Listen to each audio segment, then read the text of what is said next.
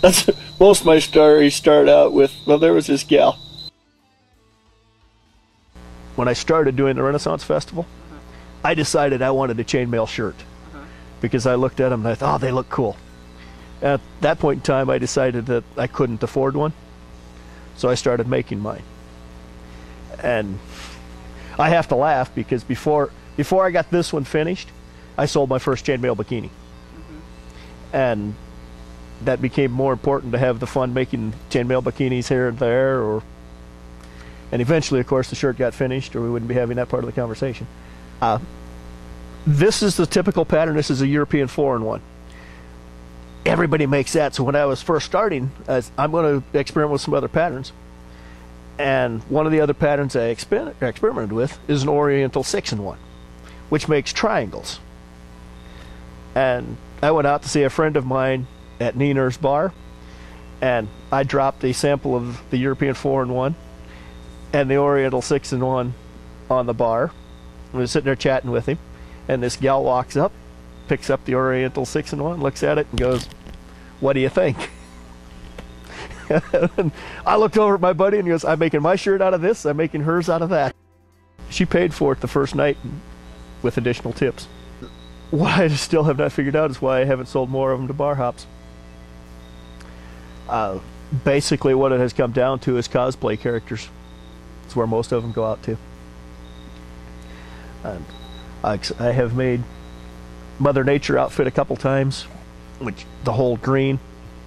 The very first outfit I made, first time I started working with scales, I had seen them advertised before and I was worried about trying to make them and I just stayed away.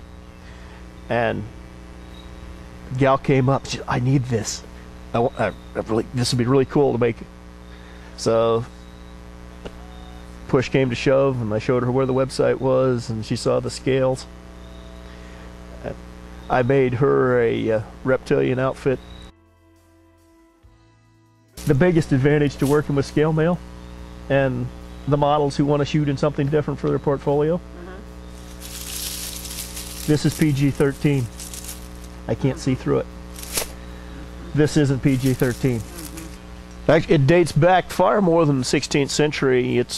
The Romans had versions of chainmail also, but what I have come to play with now was never historically correct. The scales, actually, they were made popular and brought into the world by D&D, Dungeons and Dragons game. Now there are a handful of people that make scale mail armor. It's all a fantasy armor of some sort or another. But the chainmail, different points in time, historically correct. Technically, the shirt that I'm wearing here is not correct because the rings aren't riveted shut. When you stop to think about how long this took, figure about 2 hours for every inch of length of shirt.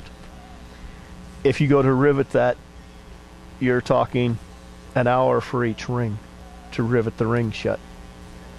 That's a labor of love there.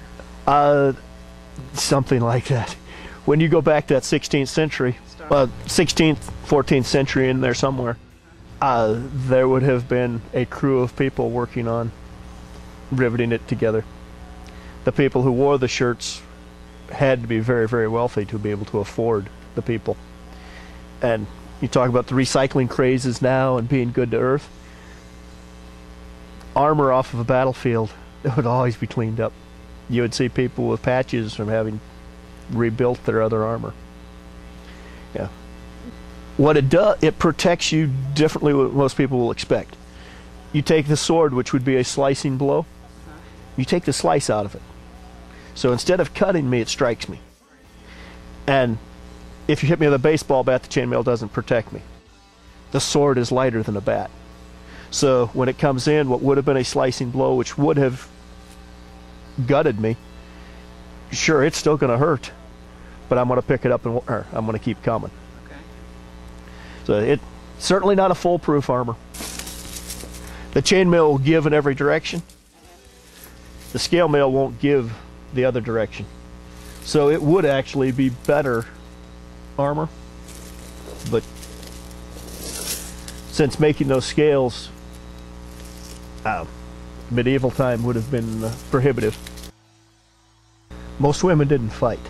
if you extrapolate that thought, if they're not fighting, the armor is very, very expensive.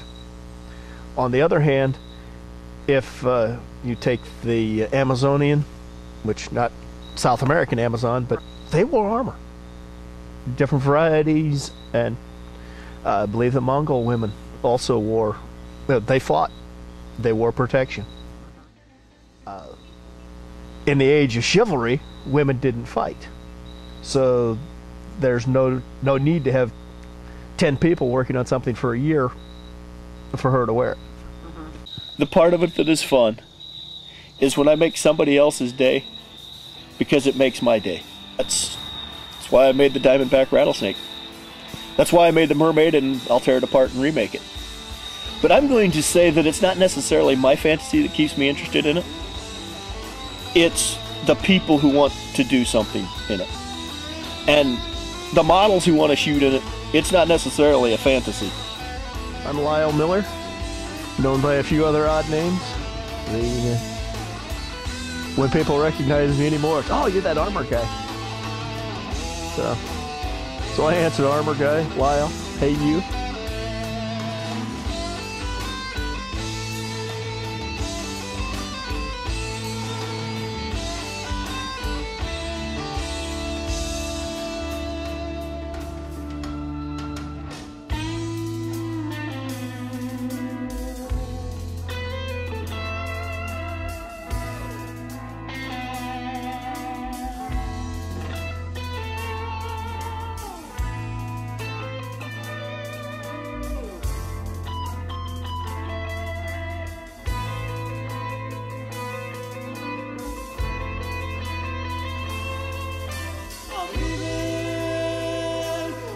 For something new,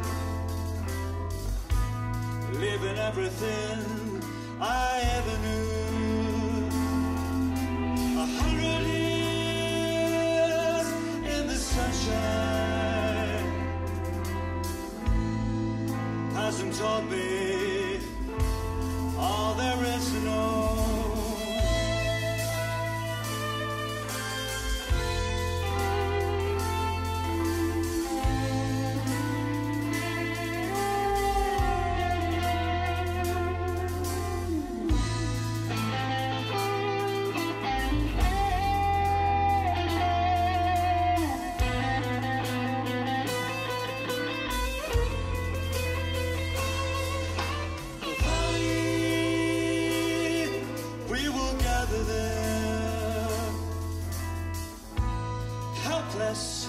And I'll surrender.